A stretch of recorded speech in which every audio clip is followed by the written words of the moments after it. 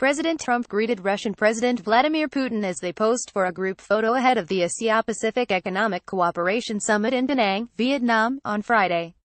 AFP Vietnam news agency Getty Images HANOI. President Trump on Sunday ridiculed North Korean dictator Kim Jong Un as short and fat, and he lashed out at critics of his relationship with Russia's leader, saying they are haters and fools who don't understand the merits of a good relationship with Moscow. The morning tweet storm came as Trump prepared for bilateral meetings with Vietnamese leaders, including a scheduled news conference where he could face more questions about the topics he addressed on Twitter. Trump's taunt of Kim came after the North Korean leader again called him a dotard, a term describing an old person who is losing his mental faculties.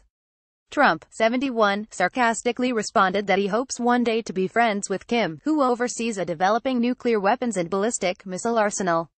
Trump also returned to a favorite theme of bashing critics who have accused him of being soft on Russia in the wake of Special Counsel Robert S. Mueller's ongoing investigation into his campaign's ties to Russian officials and possible attempts at collusion.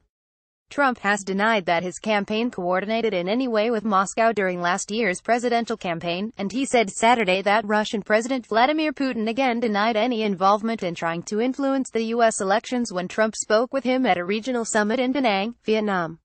On Twitter, Trump also slammed President Barack Obama and former Secretary of State Hillary Clinton for failing to improve relations with Russia. The president's remarks in a wide-ranging talk with reporters on Air Force One en route to Hanoi on Saturday and in his Sunday morning tweets have sharply punctured the careful messaging he and his aides had sought to deliver on a five-nation, 12-day trip through Asia. Trump will travel to Manila on Sunday evening for 2 days of regional conferences and a bilateral meeting with Philippine President Rodrigo Duterte.